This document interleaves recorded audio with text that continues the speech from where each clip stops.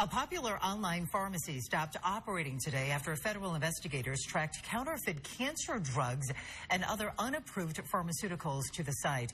Consumer investigator Jason Knowles found that some people looking for savings may not always know about legal and safety concerns. Jason. They may not, Judy. The online pharmacy will shut down today. Buying personal medication overseas online is illegal and comes with possible health risks. But some local patients say they were willing to turn to the internet to save money.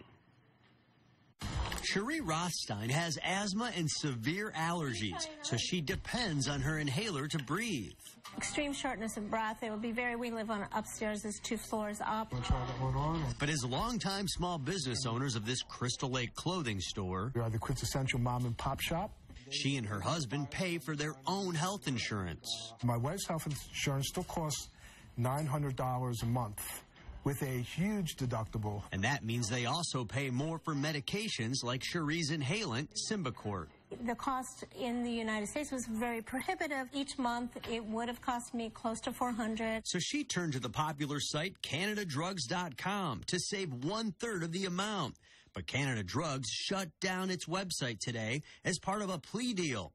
A federal investigation found the company imported counterfeit cancer drugs and unapproved pharmaceuticals into the United States. Canada Drugs pleaded guilty to federal charges of distributing 2 cancer drugs that investigators say had no active ingredient.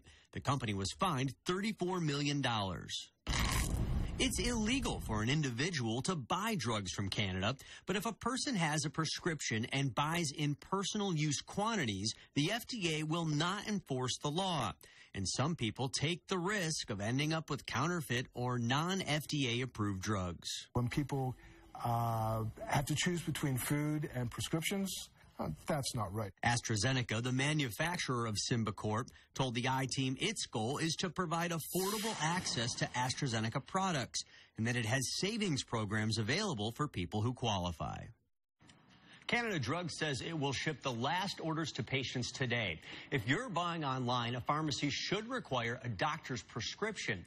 And for it to be legal, it must have a U.S. address and a U.S. phone number. You can always try to reduce the cost of medications by seeing if there are these manufacturer discounts. Okay. You can ask your pharmacist. You can ask your manufacturer. That may help. I've heard of people that have done this, and it has worked. We have some more tips on our website.